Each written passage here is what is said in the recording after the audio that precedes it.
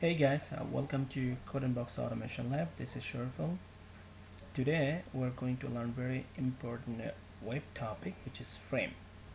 We'll see what is frame, and then we'll see how we can handle frame in Selenium. So what is frame? A frame is a part of a web page or browser window which displays content independent of its container, with the ability to load content independently. The HTML or media elements that go in a frame may or may not come from the same website. So, example, let's go to one page. This is a jQuery site. So, if you see here, you can see this is a frame. We'll see how we'll find out how we will know this is a frame. But just for now, I can say this is a frame. You can see it's a separate, the box, and inside there is a two element. So how can we handle frame? First, we'll count how many frames we have in our page by using size method. The size method, okay, and then so first we have to locate the frame. How are we gonna locate the frame if we have more than one frame? Here is the thing, doesn't matter how many frames you have in your page, all of the frame started with the tag name. It's called iFrame. This is a very universal tag. So this is always for all of the frames started the tag name with iFrame. Example, let's select this this frame. We'll see that there is frame or not. So let's right click, inspect it, and then we can move it here. Let's move it here, and we can see. So this is okay. Let's spy it. So this is the frame. You can see, if you see here, okay, this is the code. Okay, it's a reflect the frame. It's it's save. Should display the frame, highlight the frame, and you can see it started iFrame. So iFrame is the tag name. So if you have a more than one frame, it doesn't matter how many, all of the frame will start with the tag name. It's iFrame. So we can easily locate, use the tag name iFrame. Then we can use the size method like this.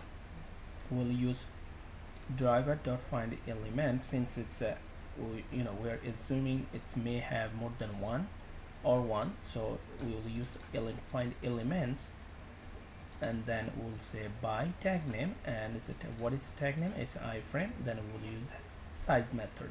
So it will return us total how many frames we do have. And after that, we have to switch our driver from our regular HTML page to frame, because the driver cannot read the frame, and cannot go to the frame just like a HTML page. So we have to say our driver, hey driver, switch from HTML page to frame. So we'll say driver.switchTo method, then frame, we have to tell the frame number. This is the index number. So index number is started by 0, which means it's a first frame. If you have more than one frame, we'll use the number as per the index. Okay, if it's a first frame, we'll use the 0. If you have a second frame, if you want to move to the second frame, we'll use the frame number 1. So that's the way we'll count following the indexing. So let's do an example. So this will be our page, and after we land this page, we'll switch our driver to this frame, and then so we'll get the size, and then we'll pass the frame number. Since so far this is a one frame, so our frame number would be 0, which is the one frame, and then we'll drag this element, and then we'll drop it here. So it means we need to spy this element and this element. So when you do the drag and drop, we will use drag and drop, keyboard, the mouse event. This is a mouse event to drag and drop any element. So we have a method, it's called drag and drop. So we'll use that drag and drop method from the classes, from the action classes, from the actions class. So we'll use that one. We'll see this. Let's do this. So first we'll, so let's spy it. Good. Let's code it. So here I created here I created one class. It's called the frame example. Okay, and this is the setup as it is, like WebDriver from WebDriver key, and this is the path of the WebDriver, and this is just the regular things we do set up as a WebDriver. It's our interface, and it's a Chrome driver is our the classes and relation between this, and I use the regular maximize the window, and this is the page to land. Okay, and after that, so first, as I said, I will see how many frame we do have. So this will be like this. So first, let's comment it. What we're doing, count how many frames we have. So after we land the page, we'll see driver.findElements. We'll use the elements again. It will use the elements since it may have more than one frame. Dot by tag name. We'll use the tag name. By tag name, and then what will be the tag name? We know that's iFrame. iFrame, and then we'll use the size method. We'll use the size method, right? So that we know how many frames we do have. Let's print this. Okay, let's print this whole thing. So it will print and tell us how many frames we do have. So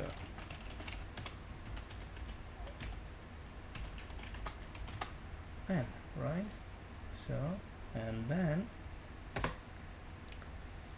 after we know how many frames we do have, okay, we have to switch our driver to frame using the index number. Okay, this is the command. So this is our next step. Yeah, let's run it, save it, and run it, and see this how many frame we do have. It shows. Okay, run it.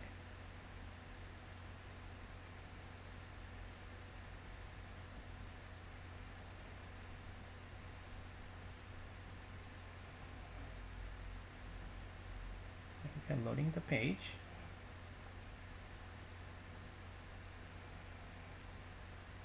Okay, let's close it and see what shows in our console. Okay, it shows 1. It means we have only one frame, so which is the index, it will be 0. So we'll say driver dot, so we'll driver dot switch method, and then we'll say frame.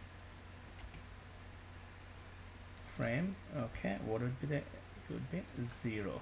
Okay, 0. So which is the only one, the first frame. So after we switch up there, we have to let's go there. We have to spy. We have to drag and drop this element from here to here. So let's spy this. So this is the one. Okay, so it has an ID. I can see it has an ID draggable, so we can use this one easily.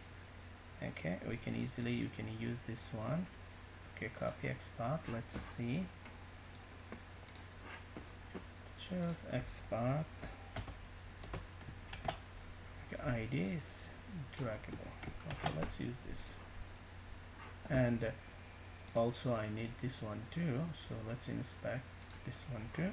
This is okay, id equals to droppable, so we can use this id xpath where we can have the both xpath, so we can easily use this. So one is draggable, another one is droppable, so we don't need this one anymore. Okay, so next we're going to, so it's since we're going to use drag and drop method, so this is the this will be the let me show you. We're going to use drag and drop method which is the part of action class. So this is the next part we're going to do. Create an object for action class due to use drag and drop method. And drag and drop method, this is the syntax of drag and drop method. Let's put the syntax of the drag and drop method.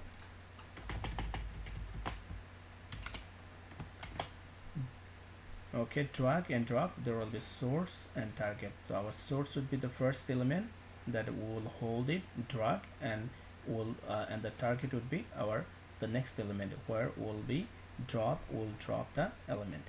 So we have both of the elements. We have already locator, we already have the xpath. So let's do it. So let's create an object of action class. We'll say okay, new actions, and then we'll pass the driver, right?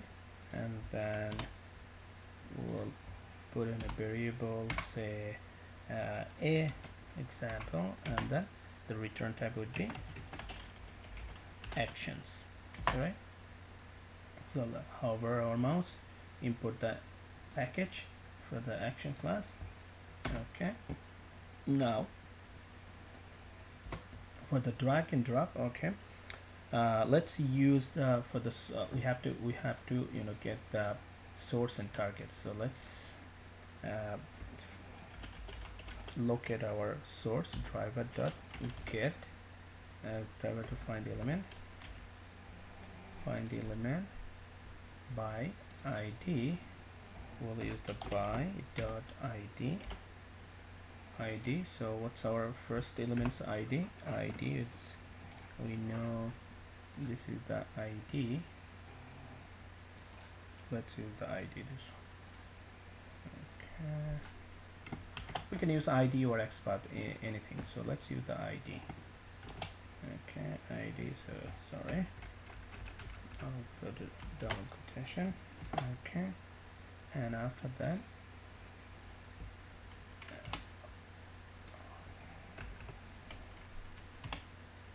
okay, let's put this whole locator in a variable called source, and the return type would be web element.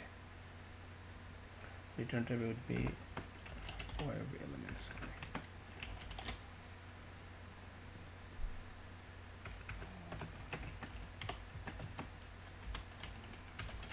Web element, right? Let's hover our mouse, import the web element package. Okay, similarly, so we'll get the target one. Okay, let's copy the target, equals to, it would be driver.findElements. So it's going to be pretty much the same thing. We'll say driver.findElement by id, but this time the id for the other one would be droppable. This is the, again, you can use xpath too, so I'm just using id, that's fine. And then it will be web element 2, the return type would be web element, right? Okay, so now I have a source and target, so I can easily use drag and drop this method. So let's use the drag and drop. So I will say, what is the object reference is a for this action class. I will say a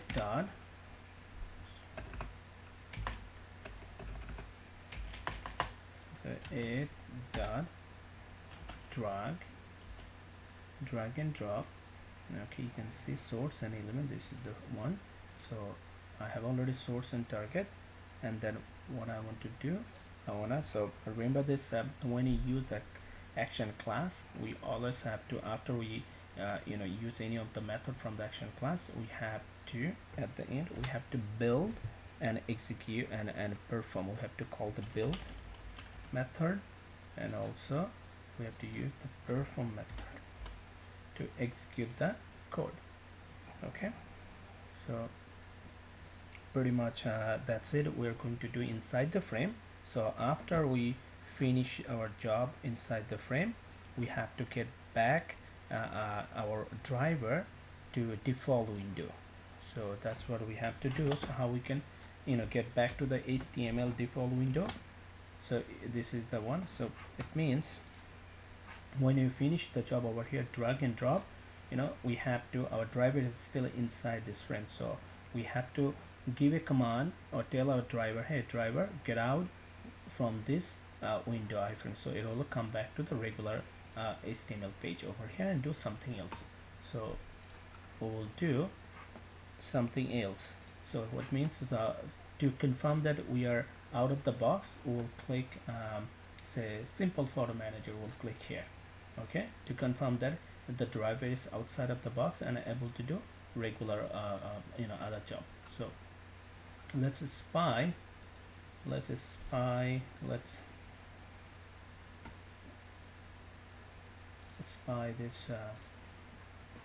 this simple photo manager, so that I can click up there. Okay, so this is the one. Let's copy export, and then this is the export. Okay, so I will click up there after I get out from the frame. So to go back to default window after we done in frame, we have to use we have to switch our driver. We have to use the switch method to default content. There's a default content, there is a method, so we'll use this one. We'll say driver dot switch dot default content. It means it will get out from the frame. Okay, and then let's click on simple manager. Let's click on simple manager button or link. So this is the one. To do this, we can use this driver.findElements by export. So we just got the export for the simple manager, simple photo manager, and then we'll click it there, and at the end we'll close the window. Driver.close. Okay, looks pretty good. Let's save it and run it.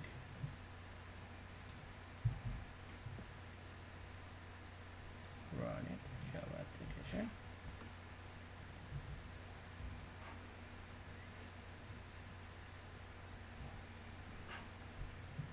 Okay, it's running. Okay, it's landed to the page. Oh, it was very quick. So it was very quick, but it's did the job, because you can see it's printed 1. It means it's the output of the frame.